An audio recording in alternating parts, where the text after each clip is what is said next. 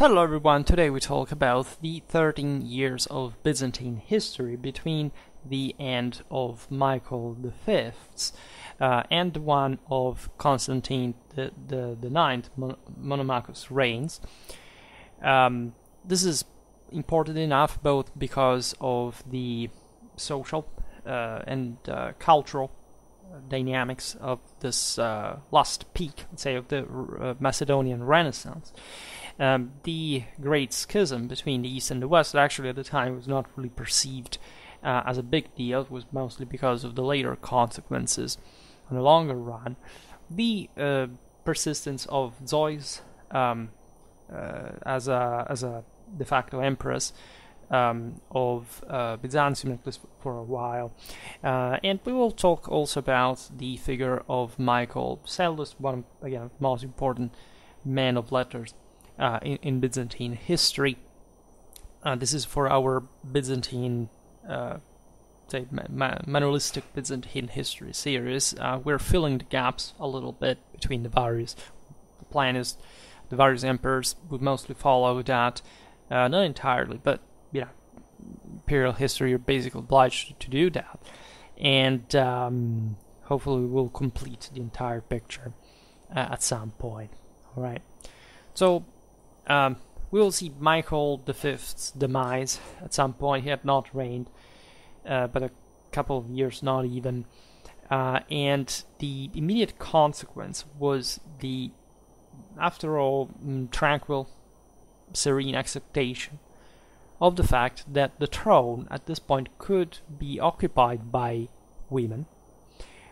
This is an interesting phase. In fact, in Byzantine history, we'll learn now of Zoe, of Theodora. These were sisters, children of Constantine the Eighth. That had, it was Basil II's a younger brother, and given that their father had not had male heirs, he thought especially to marry Zoe to various, initially to various pretendants, and Zoe was in fact at her second marriage, like at least her two husbands had died by this point previously, and with Michael V's death, which had reopened, however, for the Macedonian dynasty, the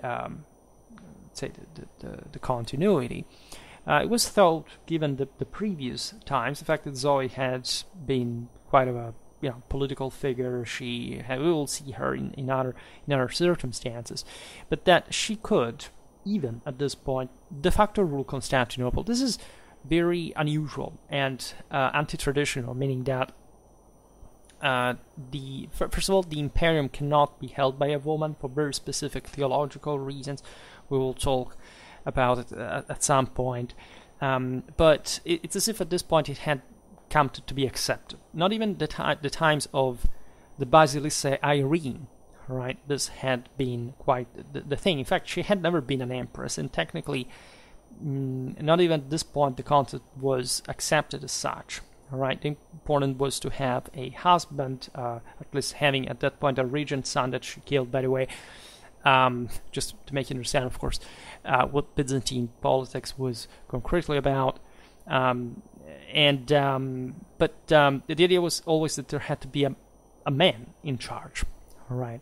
And at this point, the idea of continuing the Macedonian regime by installing Zoe on the throne came as by explicit will of the people and of the magnates that were increasing dramatically, the latter especially, in charge. Of course, we're talking to the people of Constantinople, while the empire was becoming an oligarchy, right? And you have, we'll see it better now the complete erosion of the centralized system, basically the collapse of the peasant soldier kind of concept mechanism that, as you know, the Macedonian dynasties, until especially Basil II, had tried the hard way to keep standing. I made multiple videos about that. There is a lot of historiographical debate, as you know, on whether this trend could be reversed in a way. Well, these are exactly the years in which, among Byzantinists, there is consensus that the system basically declined to the point that by the rise of the Komnenians, there was practically nothing better to do than actually investing at that point on the further privatization and oligarchization of the empire. Now, Zoe invited, by the way, her sister Theodora at the Imperial Palace of Constantinople, and even if there was some conflict between the two, she agreed with her, so that for some time the two reigned together. Right. This is again very rare in Roman history. Just as you know, in the first half of the 3rd century had been some kind of gynecocracy of some sort. We will talk about this. And Michael Psellos, that we'll describe in a while, states, documenting the times historically, says it was then first time that our time saw the Gynoeceum transforming itself in imperial council, right? And here it's described as civilians and the military actually agreeing under the guide of two dames and obeying better to them than to any other virile despot.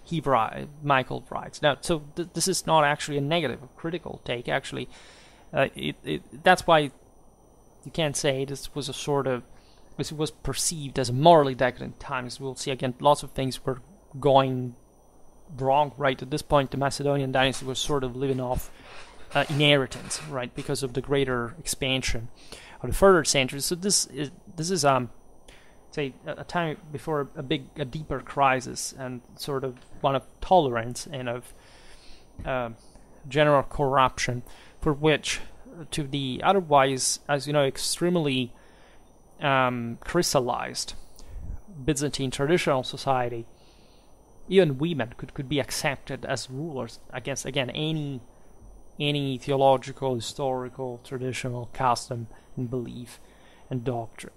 And in fact, this would end up anyway to be a momentary situation dictated by the current political balance.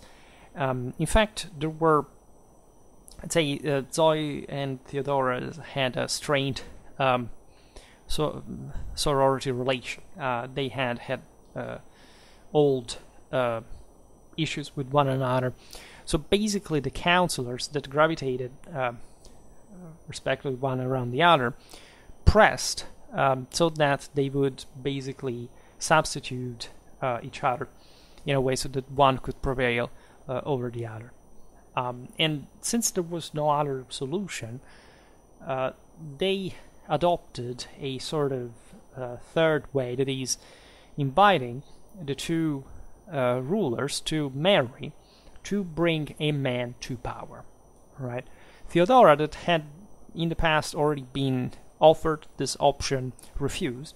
So Zoe married yet again, this time an old nobleman of Constantinople, Constantine Monomachos, that was liked, at least to those power groups that gravitated around her.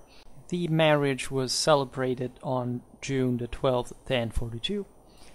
It led for the third time at Zoe's husband to the Byzantine throne. That's how it had happened before.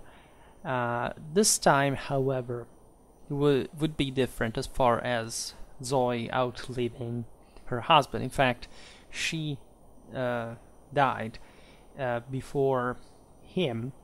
She passed away at 72 in around 1050. We do not know often the birthdays of these people, so we do not know the time exactly how old she was, or I mean how old she was in this case, but not exactly the date of her death. So this opens the scene, of course, for other 5 years of Constantine's rule, but also in the previous years he had been at least formally in charge. Monomachos was, I checked the accent, in Greek it's Monomachos, right? There is this thing, like so many jokes with our professors at universities, because some, as far as I know, some accents are even disputed in this very long Byzantine names, but this is not particularly long nor complex, but you may never know where the accent lays sometimes, so you have to check that out before.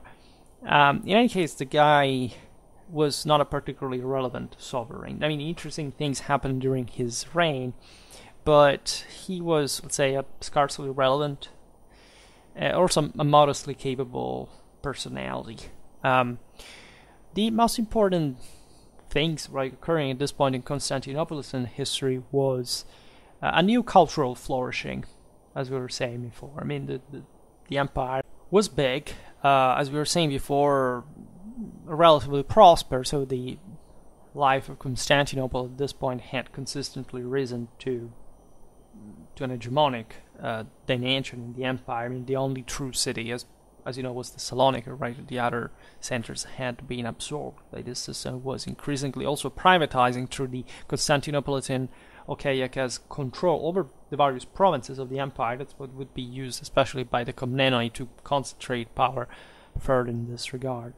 Would have a cultural flourishing, in fact.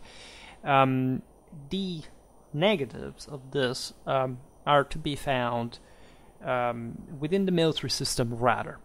Right, you have basically at this point, as we were anticipating, the disappearance of a true, we can't say Byzantine national army. I mean, it's not correct to, of course, treat the Byzantine Empire as a national empire, in spite of the Hellenic dominance, culturally speaking. The fact that the Aegean coastline had remained fundamentally the center since even before the Roman Empire itself, the major output of, say, the major strongholds and centers of power in the first place. But the nationality here is truly Roman, right, as they understood the Romaioi, meaning the possibility, through in fact this coastline, to exercise enough control on the interland population so that you could basically levy them in case of war. And having a centralized system like it had been surviving, changing, but fundamentally a bit the same since the ancient world, right? So a bureaucratic machine that was able again to supply, train these troops, and having properly a control from the center. As you know, there had already been problems of different sorts, especially with the provincial armies that had been threatening also to, as it happened historically, to usurp power in Constantinople, but obviously and unavoidably ruling from there, whoever the provincials were in that case, with the establishment actually of a Constantinopolitan army sort that would check the same. But the problem is that this system cost too much to some extent, and or at least there was no parachute, there was no check, no real control on the ways this enormous state could prevent itself from, say, giving way to more private systems. And this had occurred because of the truly uncontrollable development of large estates, of the latifundium, if you want. And we will see it now better. And the other big deal was the fracture, the definitive schism separating Rome and Constantinople, which had strained relations, as you know, basically ever since they had existed, at least when we speak ecclesiastical history, but in a broader sense as well. I mean, never underestimate how much Rome and Constantinople were distant, even in the moment to which Constantinople was founded in itself. In fact, Constantine really wanted to pull out of the Roman senatorial policy.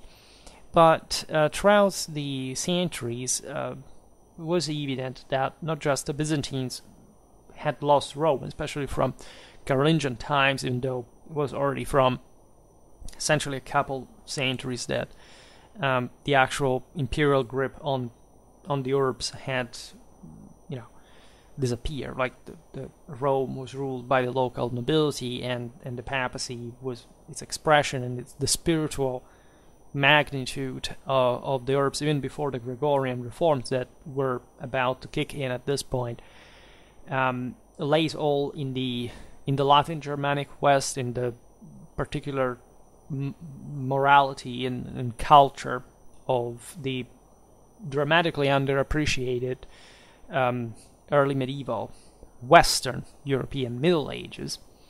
I say that, that I love Byzantine history, I like making these videos, but I think for some reason out there in pop culture, people got inexplicably obsessed. This happens, different phenomena. Like when we discovered that we didn't study Byzantine history enough, of course historiography came back and say, oh look, the result is full of stuff, let's study it, especially in the Anglo-Saxon world.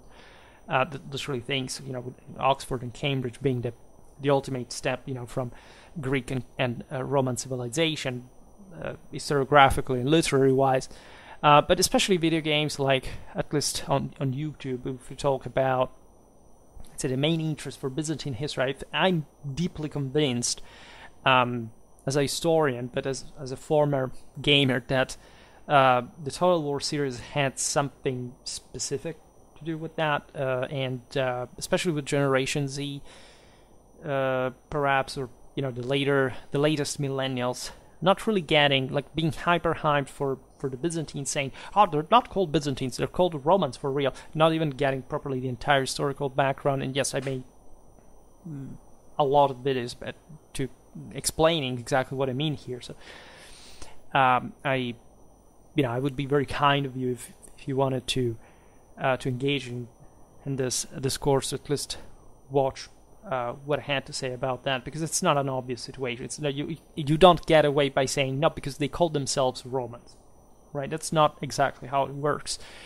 Also because to them it really meant a different thing compared to, say, throughout their own the same Byzantine history, but also compared to archaic times, mostly not the Romanity in itself, but the true meaning of the imperium as such, and that is really important as far as the ethnos, the Roman ethnos, is also concerned.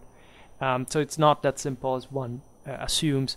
In any case, East and West were importantly distant since ever within the same Roman Empire, even at the peak of its power. They were, of course, close realities culturally in the broader Mediterranean, European dimension, but within it they were also very, very distant as such, and we tend to inexplicably underestimate Western potential just by saying, oh look, well, the Byzantines were cooler because they had an empire, unitary empire.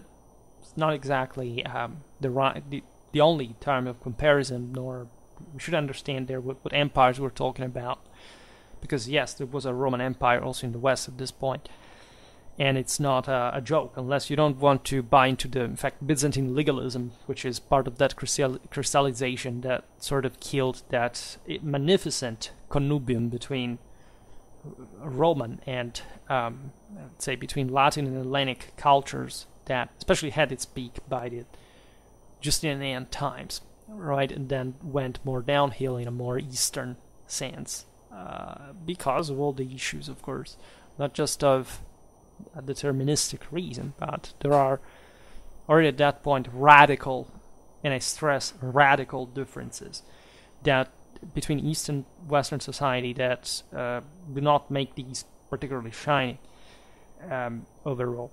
But we will talk about it. I have a massive Byzantine history playlist. I voiced my my opinions on that, so that's also an important part to start from, at least if you're interested in my personal insight. Now, the cultural flourishing we were discussing followed essentially the decadence under the military regime of Basil II. It was marked in 1045 by the establishment in Constantinople of a philosophy and law university. It was very important and a great accomplishment in the 11th century. European culture. And the first director of this university was Michael Psellos, the greatest, the most learned man of his time, that took up the title, in fact, of consul of the philosophers, very, also in fact, classically echoing definition. Considered that philosophy had been repressed by the true affirmation of the hardcore Byzantine identity in Justinian times, with the shutting down of the Athenian school and all this stuff. But in this sense, in fact, we are looking at a completely different kind of philosophy, more like a further inquiring what were the pillars of, in fact, of Byzantine culture, right? Christianity, Romanity, Hellenic culture, a mix, a synthesis of the three. The faculty of law was entrusted to the famous lawyer John Xiphilinus. It was important for such a large empire to have greater legal, say, insight and capacity. Look at what the Westerners were doing at this point. They were recovering Roman law from the Justinian texts. The Byzantine Empire had undergone its changes. I will make a video about Byzantine law after, because we always talk about, how the Corpus Juris Civilis was issued with the Pragmatica Sansu in Italy and back in the day, and then the Bolognese Studium recovered Roman law. But what about Roman law in the Byzantine Empire?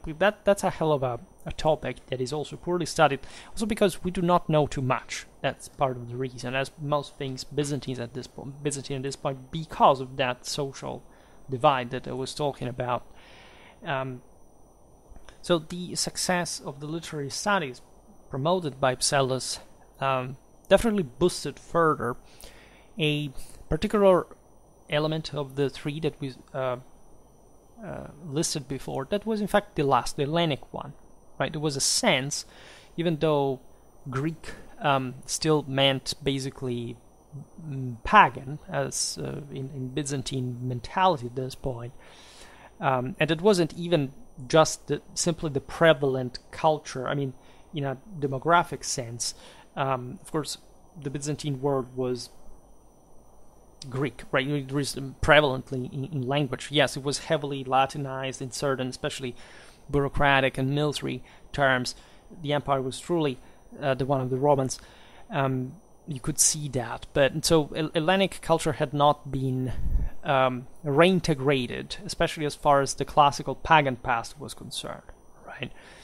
And in fact, in Psellos times, what you see is a sort of humanism characterized by a certain level of laicism as well, which the Byzantine Church was not happy at all, right? They were quite suspicious about this. It's only in the late Middle Ages that the Byzantines, in some humanistic context, mostly modeled at that point by the Italian one, and not the other way around, as most people surprisingly believe, began to call themselves like a bit Hellenics, Greeks, at that point in a national sense, you see. But at this point, the empire was traditional enough to say, no, we are the Romans, and we are the universal empire, so what's the point now of resuming a bit more this classical attention towards the Hellenic mentality to core, and not the broader classical one,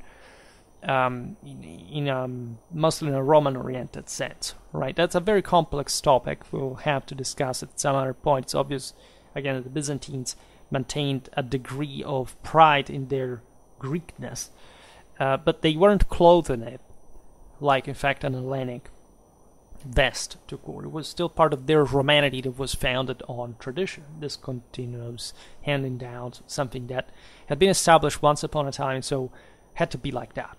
Right, say the Franks at the Crusades passing by Constantinople were not the French, they were the Celts Why? Because even if they had barely any knowledge of Celt, but back in the day when Caesar conquered Gaul, those were Celts, and so it must have been, from Augustan times, like the world had remained the same, right? That was at least the perfect world. If there is something wrong today, it's a sort of a further aberration. We keep calling those guys the Celts. Ask Anna Komnene, so it's quite fascinating, but it's also just a literary thing, right? It's very classicistic attitude, not and the one of the Byzantine elite that admittedly controlled ran the entire system. Of course, the Byzantine Empire in itself was an incredibly more complex and articulated thing, also from a cultural point of view. Just yesterday we were talking about the massive numbers, up to 1/4 of Armenians in the Byzantine military around this time, which really speak by themselves, right? So this is a bit what I try to leave out of this series. It's the complexity of this system to control other peoples as well, right? Not much, in fact, the sort of nationalistic inside or outside the border, like we are here, we are respectively Romans or not Romans, right? There was an identity of that kind, but it was also in part eroded, right? Because there were some peoples that had even been brought down by force, as you know. Think about the Bulgarians, like the time of Basil II, etc. Made multiple videos about these topics recently, both the Armenians, the Paulicians, and the Bulgarians, and how they had coped with the Bogomils, they had part brought down the First Empire, and so on. But in any case, Michael Psellos is definitely a fascinating figure. He lived between 1018 and 1078. Hell of a time span for Byzantine history. He is definitely at least one of the most eminent figures in Byzantine culture. He was native of Constantinople, I think. For some time he was a public functionary. Then he ran a school that was destined to be, as we've seen, of enormous success. But he was also a statesman, as it often happens. It couldn't be otherwise, right? It was not a court in a simply feudalistic sense. These guys were still involved, in fact, in the public administration.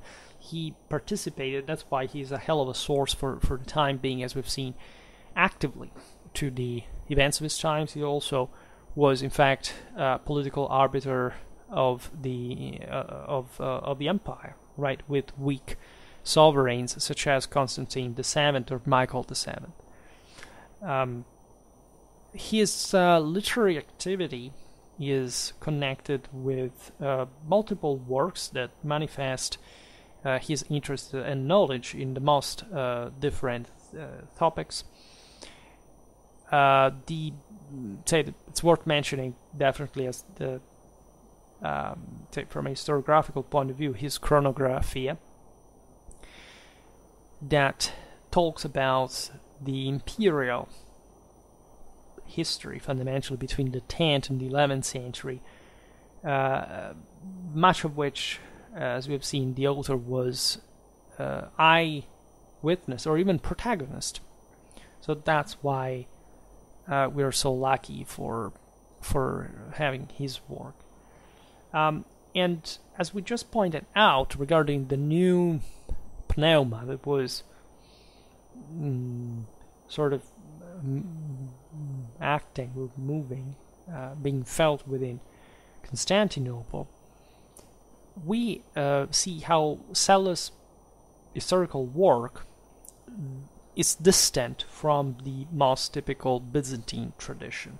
In fact, traditional Byzantine histories were very detached, impersonal, right? They tended to represent that, again, idea of fixed order, natural sequence, right? From emperor to emperor, like in a almost didascalic, or at least sort of solemn way.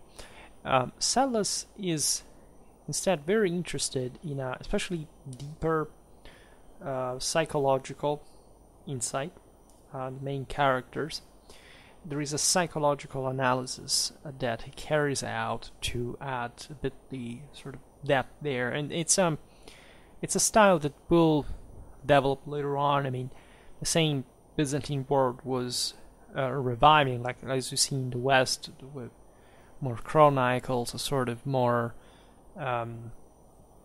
humanistic approach to some extent there too. Like there is obviously some greater attention to the to details, to in-depth,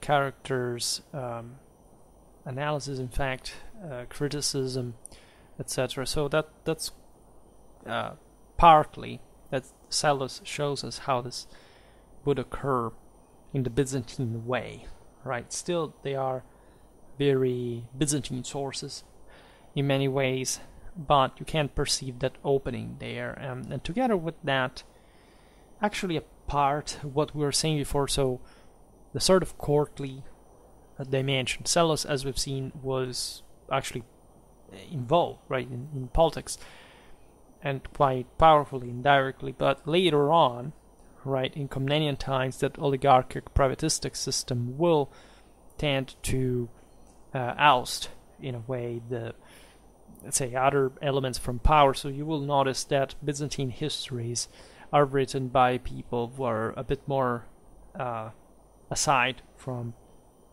the system. Psellos, actually, even if you consider previous Byzantine literature, is very involved, right? If you read Procopius, that was also, of course, at the Byzantine court, you realize that aside from the disputes regarding, the pro-Justinian and then the anti-Justinian work and how it circulated, what it was actually him who wrote that, sort of more distant, was sort of more drawing a picture from the external, almost different times, right? Psellos is instead within the system. And it also adds, however, some narratives that will eventually remain, even in a more detached, or at least in a more distant context by observers who kept visiting the court, but were not really just so part within it.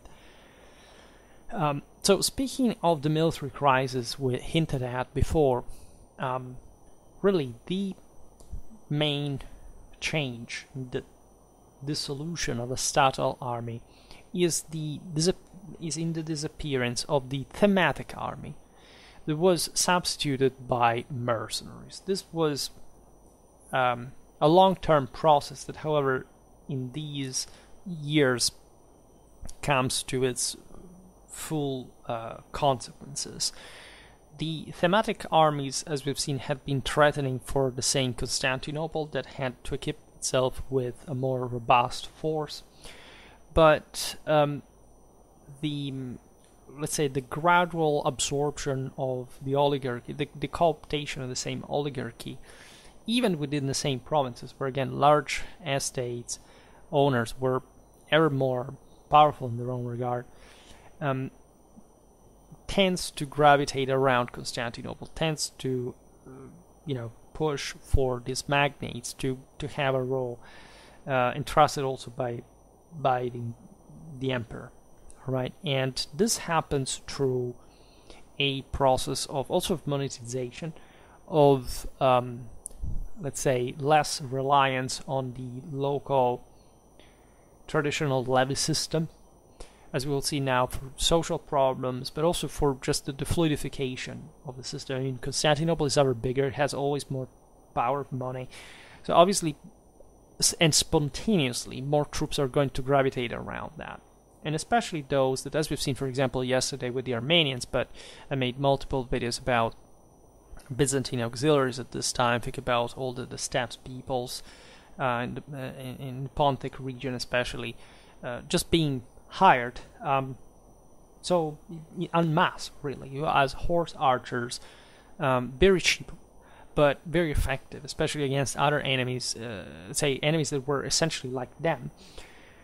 It's a very complicated topic. It's not really that the Byzantine military disappeared as such, right? The mercenarization has to do mostly with the sort of contingent availability of wealth and capacity of hiring troops within the same Byzantine society, rather than these being simply cultivated structurally at a local level and then being sent to Constantinople, from which a pay should have arrived, in part, aside from the fact that they were already from an important time it's ever actually been paid, in part at least by the local magnates, etc. The civilians in power, by the way, intentionally weakened the statal army. And this was done essentially to contain the rivaling military aristocracy, because they thought that if they had despoiled them of these institutional contexts, posts, offices, they would have essentially had less, at least legal, options to try to take over, right? But this system would not be that effective in that sense. At least other usurpers would rise in the first place, because the same oligarchs were transforming their private armies into, in fact, into a mercenary system. In all this, while there was basically no capacity anymore, no effort, really no strength, to try to salvage the system of the soldiers' colonists. These were not just historically local peasants living within the Byzantine boundaries. They had at some point been even foreigners that were useful to counter, in fact, even the local aristocracies, to say, okay, we settle you here, you're basically depending just on us as emperors, and so the local aristocrats will have to adapt to that, and you will fight for us. Naturally, this could last just for so long, because eventually these people would be absorbed in the system. In the moment in which you settled them, they still territorialized to some extent. And in the first place, they were not really favoring this regard to local peasantry. So even though some of these people of the latter were structured, framed as levies, etc., it worked on base of village systems, etc. All this had been undermined by the development of the latifundia that were expanding dramatically. Plus, at this point, because of the political, military difficulties, there are taxes imposed by Constantine IX, and as such, there is a general depression. There is the concession, also the possibility of exemption from the military service in exchange for some money or natural goods, let's say, and this contributes the peasantry to distance itself from the military service itself, to lose essentially their autonomy, their combativeness, and to end up under the aristocracy or the tax system. And the two systems were in fact also hybridizing, right? That's what happens in Komnenian times. You have just aristocrats ruling everything, but they are connected with the provinces as much as they are with the city. That is sort of the meeting point politically. Thus, since this brought even to further money available that were not invested in the previous military system, mercenary recruitment that was ad hoc, as you understand, became predominant. So the so-called national army, it's not a good term, but say the statal army, ended up for dissolving. Right? You recruited troops as long as you needed that. You didn't have to keep many of them, because you could settle them and in some depopulated areas or wherever you would. And this kept attracting even interesting figures. I mean, the Komnenians made a very good use of that, especially Manuel, in terms of attempting a feudalization of the empire on the Frankish model, which met naturally with a lot of resistance by the Byzantine oligarchs, but that also settled lots of, in fact, Western knights in the empire, as it's notorious. and that made still the empire at the time so powerful. There was a huge debate on whether, again, that would have been the right thing if the empire had both immediately, let's say from Alexius the First times onwards without resistance to this model. If the empire would have survived the Crusaders, but that's also sort of uninteresting. I don't like what ifs because it's way more interesting to try to sort out what actually happened at the time.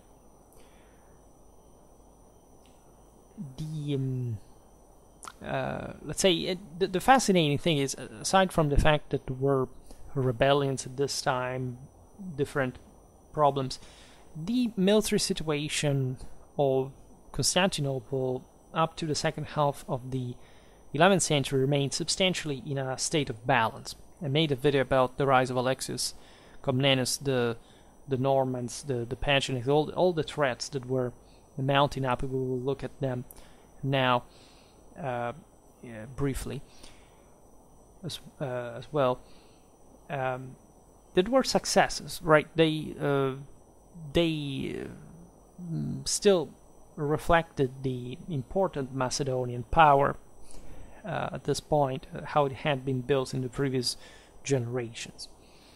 Particular victories, even, of the empire were the reconquest of Edessa from the Arabs in Syria in 1032, the repression of the Bulgarian rebellion of 1041, the defeat of the Rusians that in 1043 besieged Constantinople for, by the way, the last time in their history, or the temporary reacquisition by the side of the best Byzantine general of the time, Georgius Maniakes, of eastern Sicily in 1038, where the Byzantines remained installed until 1042. This is very important. The empires, had undergone as we see here, these are the natural routes of expansion, either in the eastern frontier against the say, we're in Sicily against the Muslims as well, but in say, as a broader completion actually of the southern Italian reconquest, that, however, would stall later on, favoring, in a few years, favoring the rise of the Normans as local contractors that took over basically for the Longobards, the former Byzantine territories. Maniakes really is a great figure. He even tried to take power. He came back to the Balkans. He with a substantial military force, but in an engagement he got wounded and died.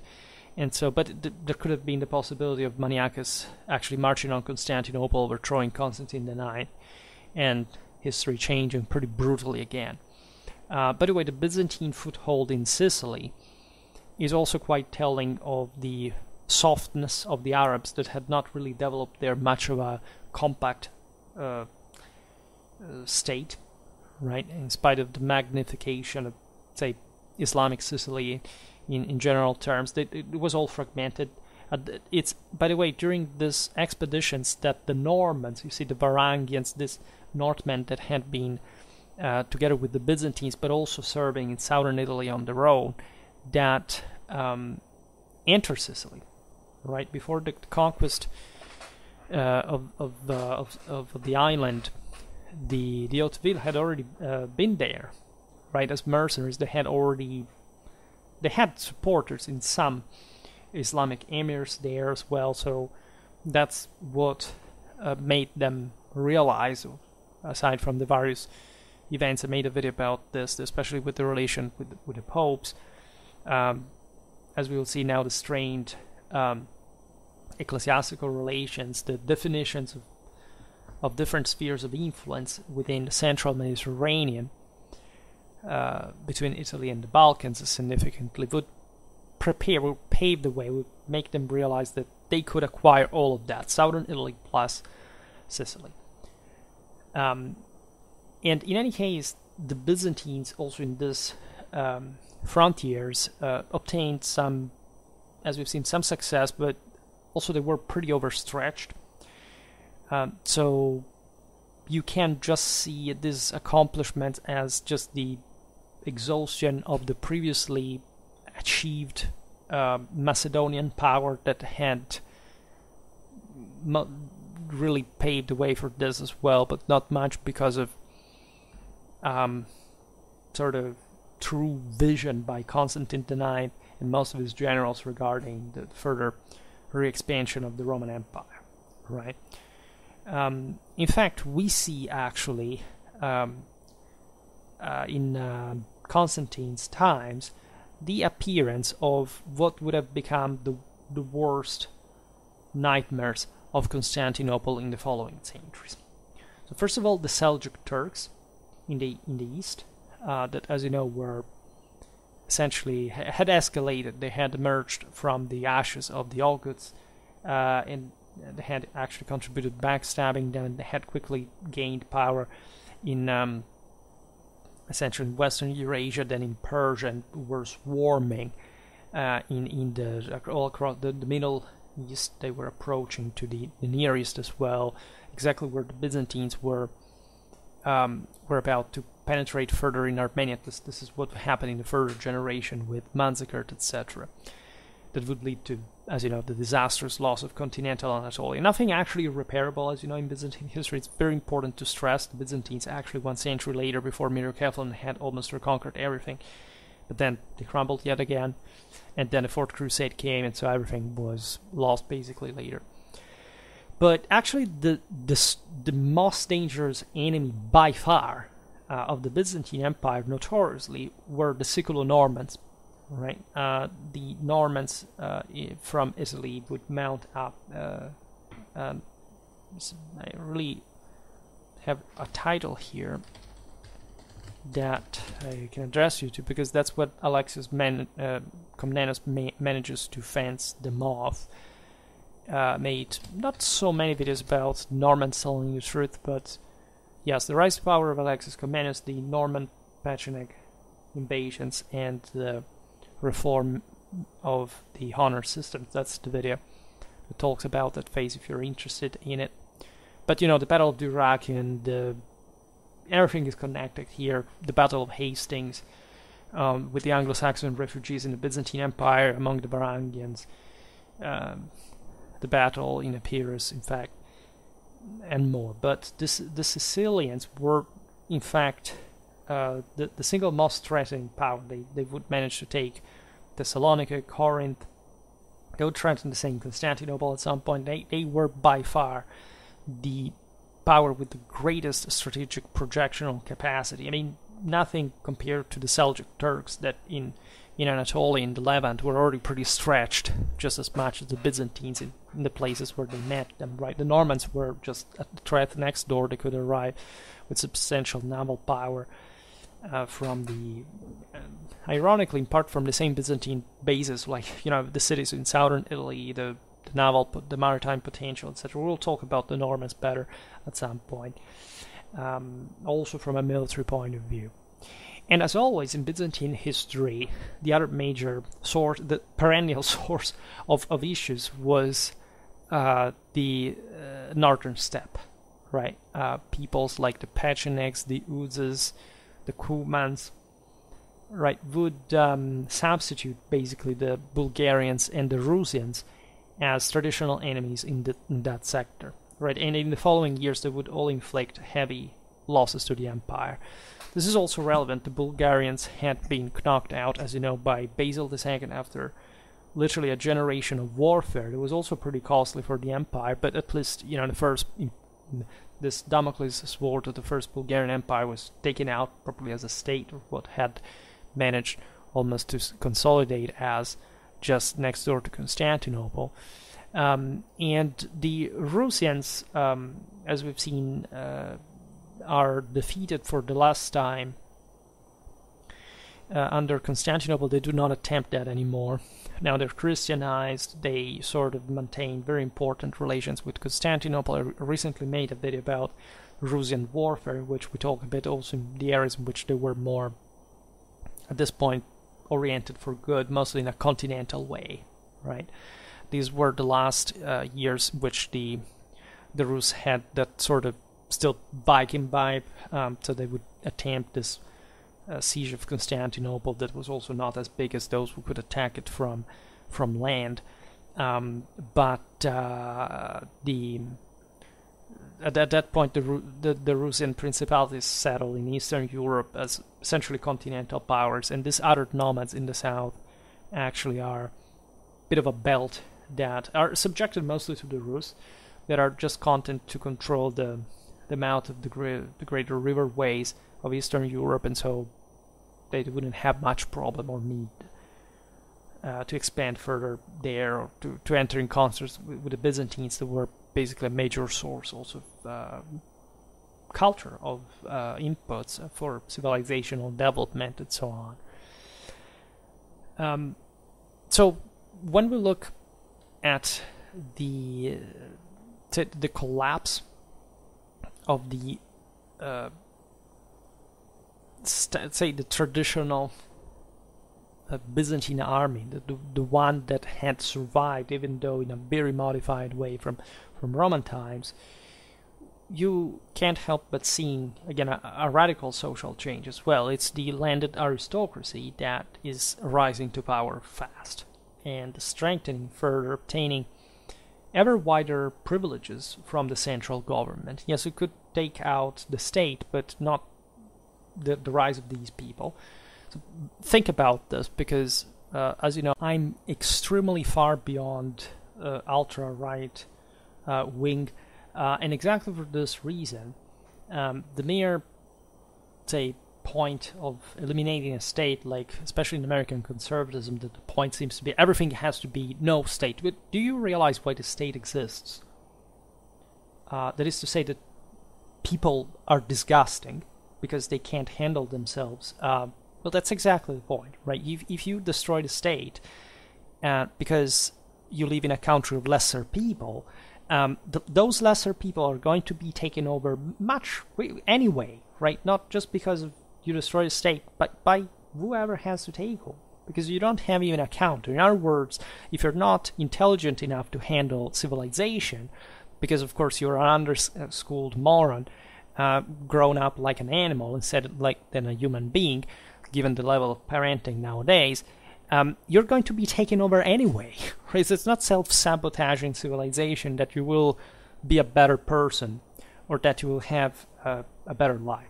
Right? This is not just about Americans, but this is a concept that rings quite, frequently, and a lot also from there, because it's like a mental illness. I mean, people actually convince themselves that rooting for an extreme has anything to do with their capacity of handling the world. Well, they're actually the first one we're going to sink further. Right? This is exactly what happened.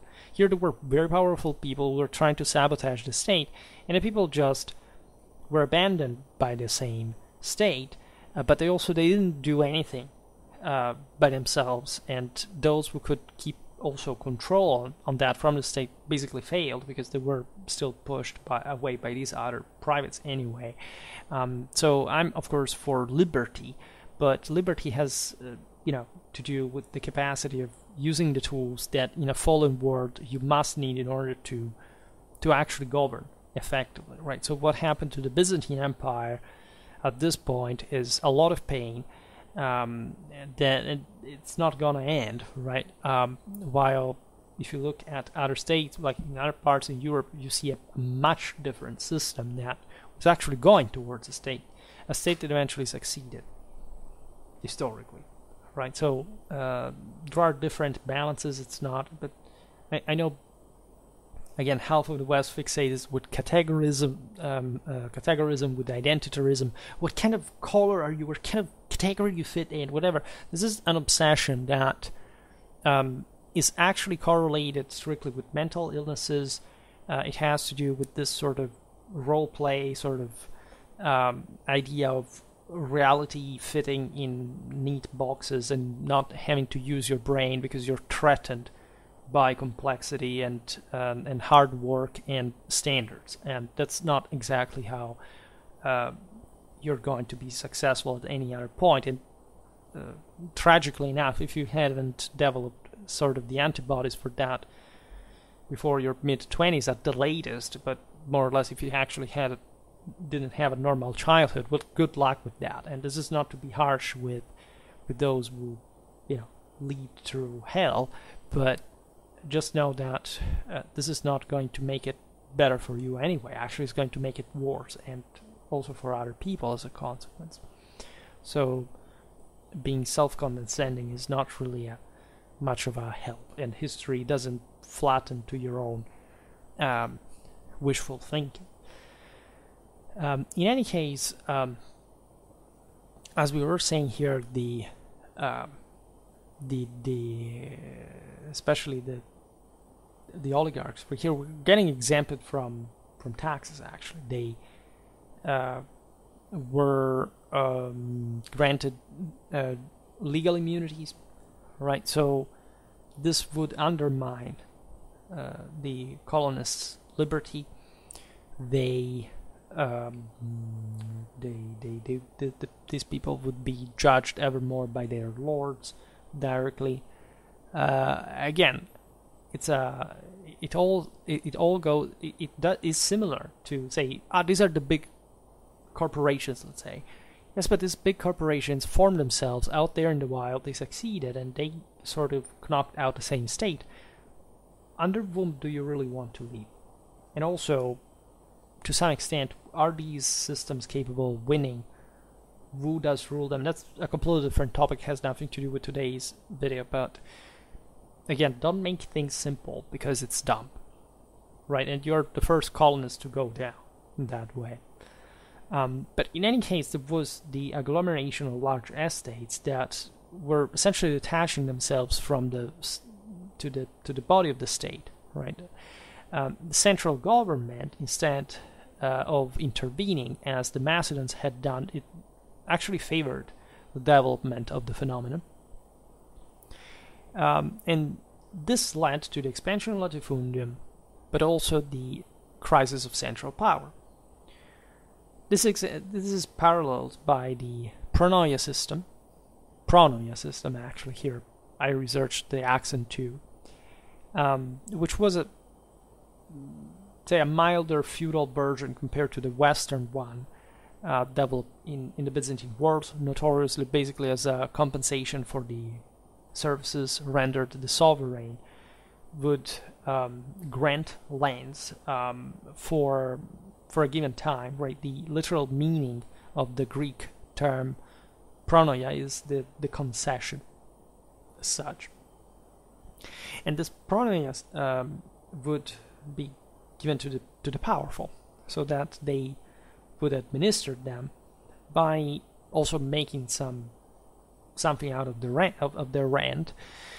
The idea is that this wouldn't develop as a full-fledged feudal system like in Europe, where you had the allodiia, you had some places properly that you couldn't touch because they were sort of private. Like the Byzantine managed to retain at least a certain level of administration from the center, meaning that, let's say, this Byzantine empire's chunks would not drive away from each other. In great part, this happened thanks to the fact that, as we explained, Constantinople was the main center you couldn't quite escape from. So yes, there were other provinces that tended to centrifugal escapism, like, I don't know, think about Trebizond, especially as when the Turks would swarm into Anatolia, and they say that the cities didn't have much in continental context, so they opened more towards the sea, towards the external.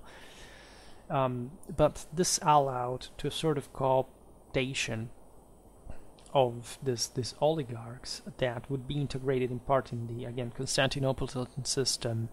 It wouldn't be literally men of state out there ruling principalities like, I don't know, in France as a, different states within a broader territory. I mean, the West was evolving to be more compact and would surpass the Byzantine Empire in that concrete power dimension, but we have to wait for the 12th century, right, for seeing that. and when you have in fact the same Byzantines obliterated by this bigger states, you can obtain feudal, say a statal glue also out of a feudal system, but the point is that the state had failed half of a millennium before in the West, so at this point you couldn't blame the West for having pursued fully a feudal system like the Komnenians. As we were saying, at the time of their rise they would fundamentally do, but the pronoia was still a way to maintain the idea that the emperor existed, and the broader Byzantine state as a whole did too, even if, as we've seen, especially the military system had changed radically, if this all new social conditions were rapidly escalating, but it was still a compact system, sort of feudal, Byzantine feudalism, right? Technically, the pronoia was temporary; it lasted normally for a lifetime, the lifetime of the beneficiary, right? So, for this guy, it was about being in power, in some position of power in Constantinople, rather than just being again a statesman out there, literally on its own. And consider that the Byzantine Empire had evolved up to this point, after all, still from a strongly centralized system, right?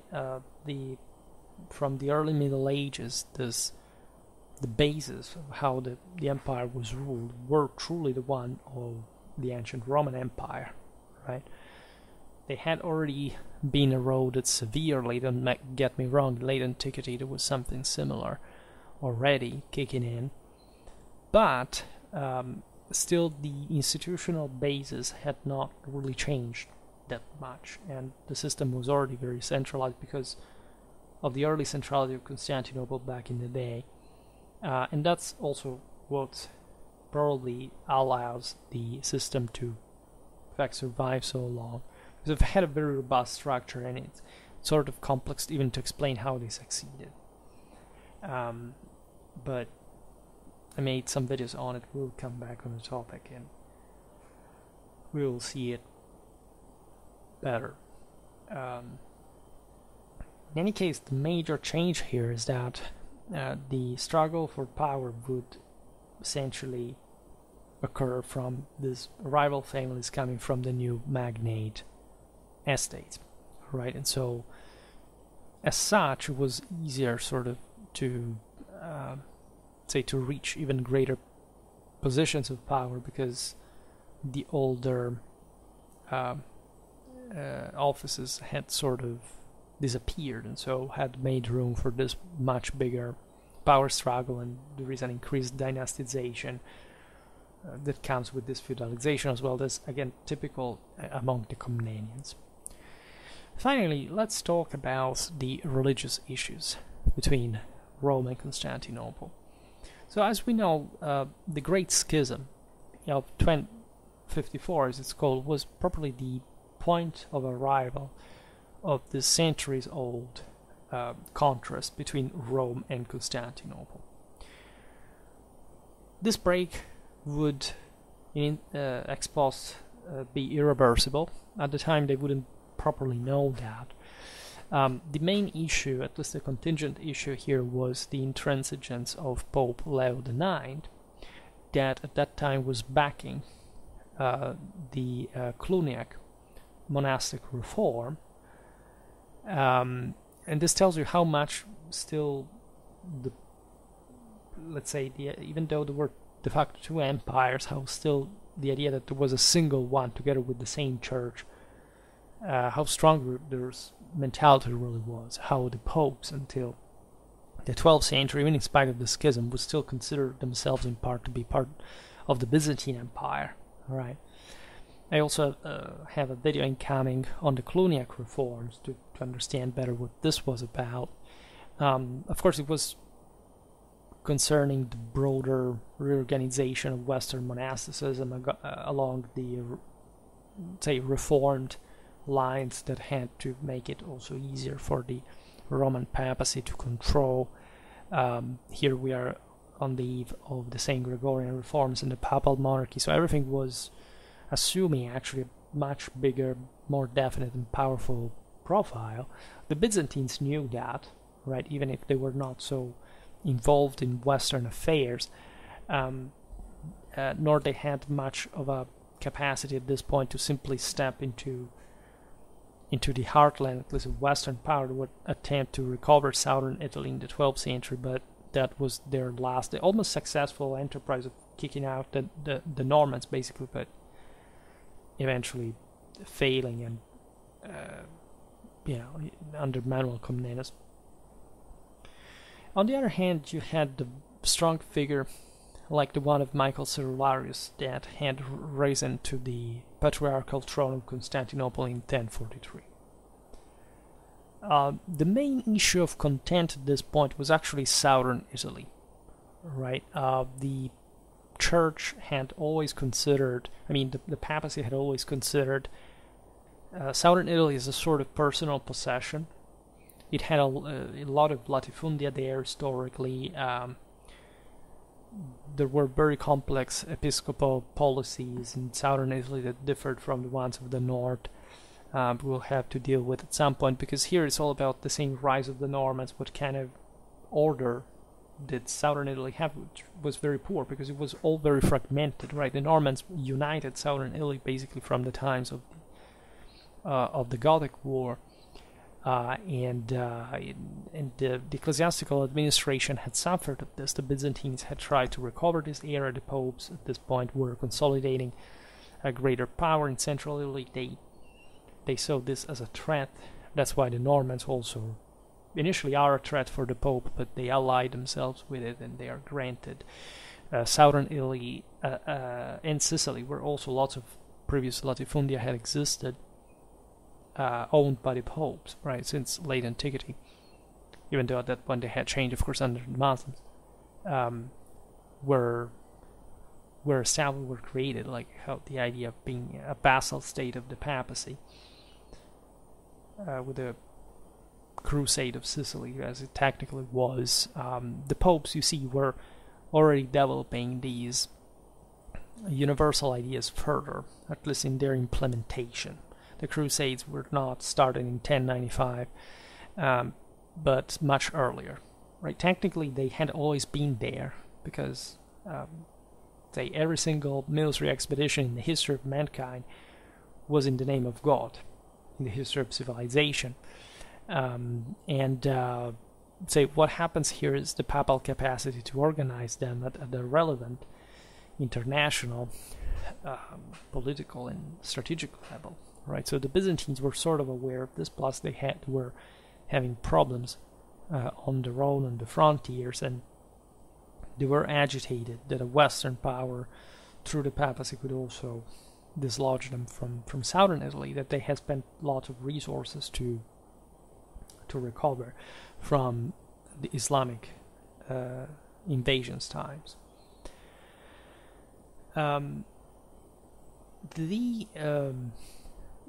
It's very complex to talk about this topic again. I think I've never made a video about the Great Schism, I noticed just right now. But let's say that the papal presence in Constantinople in an intellectual, spiritual, theological way, especially during debates, legacies, etc., was deeply felt. The Byzantines did care about what the Roman popes expressed, because first of all, Rome had the primate of charity. Constantinople had never managed to substitute it, nor they could factually. So what the Pope said was of great importance over the Byzantine Church. It had always been. It had played into, the conversion of the Bulgarians, in fact, the capacity of the popes to even sort of pull away like certain peoples from the Byzantine orbit. At the beginning of the 11th century, when you look at Hungary, Poland falling into the orbit of the Roman papacy and of the Ottonian Empire, you realize that these are major triumphs of the Western Church over the Constantinopolitan one. So I already distinguish them. This is what you find in many books, like even before the Great Schism, you say, well, the Roman Church is one thing, because technically it is. I mean, the Bishop of Rome is not the Bishop of Constantinople, but truly it's, again, two different spiritual, cultural, and sort of broader areas, different worldviews, really at a very deep level. And that's why, to make long story short, the divides between the two churches shifted at this point also on the dogmatic liturgical level, and they invested the traditional points of attrition. First of all, there was one that may seem dumb as a thing, that is the famous filioque issue, right? The issue of the doctrine of the double procession of the Holy Ghost. Because basically the Westerners translated from the Greek instead, as they should have been proper, that the Holy Spirit proceeded ex patre per filium, so from God through Christ, ex patre filioque, which means from both the Father and the Son. This is sometimes described as, well, first of all, there are still, because technically the Catholics still actually accept both. The Orthodox still today actually have all, of course, the original one, ex patre per filium, but in the Catholic Church, both are recognized to be correct. And there is an interesting sort of modern offspin of this, but I'm not going to digress, just at least in this video, about that. And actually, the problem seems really that they didn't know how to translate that properly. They made a mistake, and it remained in the doctrine, in the doctrinal text in Latin in the West, expressed like that. And the Byzantines were angered by this, that they at least, used it as a punching point. It was not the only one. There was the issue of fasting on Sunday, for example, the priestly marriage, the use of different types of bread in the communion. These were all other very important issues, also from a theological point of view. The filioque one, however, is a bit theologically more subtle, because technically, given that Christ receives actually the Paracletus, so at a point in his life, so that it is true that, of course, the Holy Ghost proceeds from the Father to the Son. This is I made a video properly on traditional grace and how this works. Also in the European mythology, Catholicism was very pertinent. It was the same religion. Even if people do not understand this, I have still people commenting, but Catholics did not exist before the Great Schism of 1054. Again, good luck with your,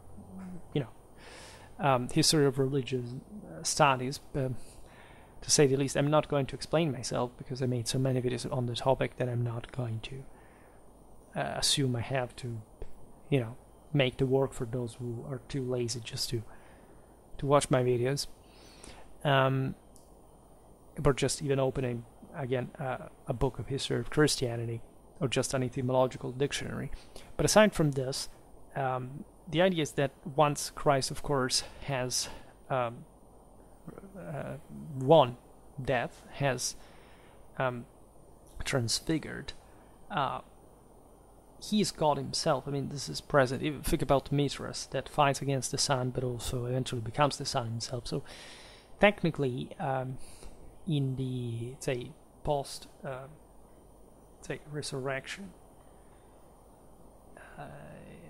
the time, in our time, we are left with technically grace that leaves from Christ as well, right? The Holy Ghost coming from God, from the Father initially, but also in this sense from the Son that has his divine nature as well. So this was the main object of content. So what happened is that in 1054 in Constantinople, a Roman embassy arrived, guided by the Cardinal Humbert of Silva Candida, one of the greatest promoters also of the papal reforms, and we'll talk about him. We talk about figures like Pier Damiani, etc. These are really tough guys, and in fact very much adverse to the now Byzantine Church, like what we would call the Orthodox Church,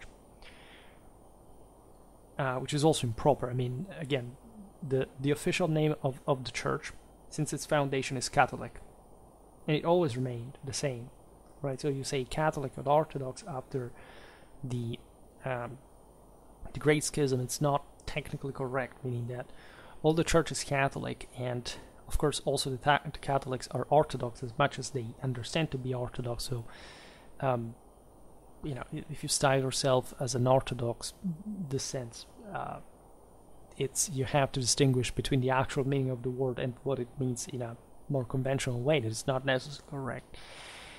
But I will not digress on this either. So what happened is that the Pope had actually died on April 19th, and even though the Cardinal Umberto knew that, on July the 16th, he deposited officially the excommunication bull of Michael Cerularius and of his followers. Basically, here you have the Pope excommunicating the Patriarch of Constantinople. And this rose an enormous resentment between the clergy and the population of Constantinople, which was, you see, to this extent, at least there were nationalists even, meaning that, again, a Roman delegation and the Constantinopolitan clergy were two very different things culturally, ethnically, linguistically. I mean, they really, all the tension, all the problems, all the disagreements, the contempts, the sense of themselves was highlighted here, right? So, in spite of the attempts made eventually by the Emperor Constantine IX himself in order to arrive to a settlement, the Roman ambassadors left Constantinople, while a synod summoned by Michael Cerularius disconfessed officially their work. In other words, what the Pope said did not matter. The Byzantines said nuts. Of course, the Papals didn't want to know anything either. So this fundamentally brought to the break between the two churches. And in fact, I mean, of course, there are more details here. I don't have time in a single video to digress on this, but we'll see it in other videos. But it's literally what happened in practice, right? So, as you can expect, it doesn't sound like anything particularly impressive. Nor it was received as such by the contemporaries. I mean, nobody at the time really said, okay, so from now on we're two separated churches. We are the Orthodox, we are the Catholics. Literally nobody, no one at the time, not even a single person ever thought this, right? First of all, there had been, yes, other issues, but still the world, again, worked according to the idea that Rome was technically still part of the empire, that this empire were issues with the Westerner, the Western rulers still having part of that as well, the Pope playing with both powers, being at the head of both according to them. There is this myth that, again, 1054 Great Schism, there were people called the Orthodox and the Catholics counterposed. It's something that, again, literally never existed, and technically it's wrong even to think about this today, in spite, of course, how it all ritually and, you know, communitally, politically, the things settled, right, that are obviously the one to a break, but not with the language, not with the level of, actually, the lack of understanding of any theological basis we have today, or how we consider this as different cultural areas. There were also different cultural areas for very specific reasons. I made a video about right this time, which is titled, it's the one about the Byzantine missions in Great Moravian Khazaria.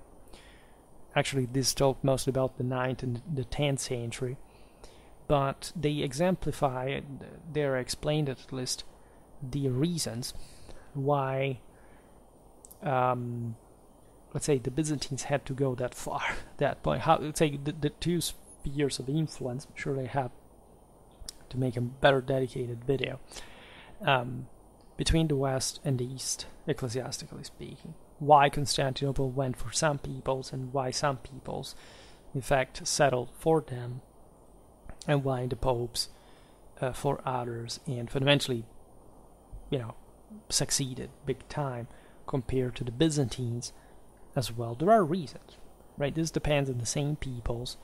It wasn't a passive evangelization at all.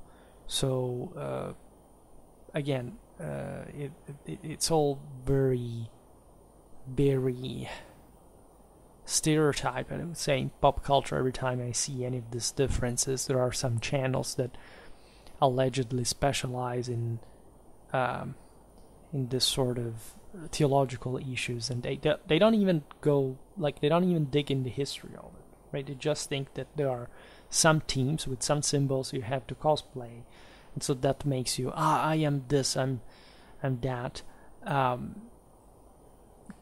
Christianity, but Catholicism especially, and again, if you think that Catholicism is a branch of Christianity, again, I won't even comment on that. Literally, if you do not know that Christianity actually fits into Catholicism, which is if you do not understand this, forget to basically anything you think to know historically. Just know that it does not exist as you think that. But it's such a totalizing thing that you cannot reduce it to this. That's just a mirror of our third millennium degeneration, spiritually, morally, personally. There is no doubt. In any case, the reason why we remember 1054 is because the schism was never recomposed, and so this at least has to be considered, for the sake of our video, the most important event of Constantine IX's reign. Right, this would eventually become an epoch-making issue, right, of a religious division. But if you evaluate it, especially from within Constantinople, you realize that it was an episode of strong preeminence of patriarchal power that in this time was actually at the peak, right? Even over the sovereign's will, as we've seen. Constantine tried to fix the schism, but he failed. In fact, we mostly think this, that again, the West has the papacy and the emperor quarreling, right? And so we say, look at the Byzantines. They had such a strict control in the Patriarchate. It is true, but this is the time which actually it's the least true of all. Meaning that with the 11th century revival, in many ways the Patriarchate of Constantinople tried to do something not necessarily similar to what the popes of Rome were doing. Given that by this point they were still relatively obedient even to the empire, but still they began to force their decisions on the emperors, which normally had not quite been the case. Emperors had taken even popes and put them to death, had been quite manipulative towards the Patriarchate of Constantinople itself. At this point, instead, you have an attempt of autonomization, at least of the latter, right? Especially when you look at the strong personality of Michael Cerularius, that surely managed to manipulate instead himself the work of Constantine IX, that, as we've seen, was not particularly remarkable sovereign. But even when imperial power came back in force with stronger rulers, the traditional Caesaropapism that had characterized the empire from Roman times, like in this control of the church in the East, during the High Middle Ages, would not be the same ever. At least there was a change in the racial strength strength ratio, excuse me, and the emperors would find growing obstacle, especially in around this issue, that is to say, properly arriving to a reconciliation with Rome, because the Byzantine emperors did really search for that at some point. They did really search for a coming back in southern Italy. If they had succeeded in the 12th century against the Normans, and they were about to, but the Normans struck back also with an impressive amphibious, very effective strategic capacity. They would have not ruled over Rome, at least from the destruction of the Normans. It's mostly the Pope, let's say, with the southern Italy, say, protected by the Byzantines. It's rather the papacy that would have acquired the largest territorial political profit.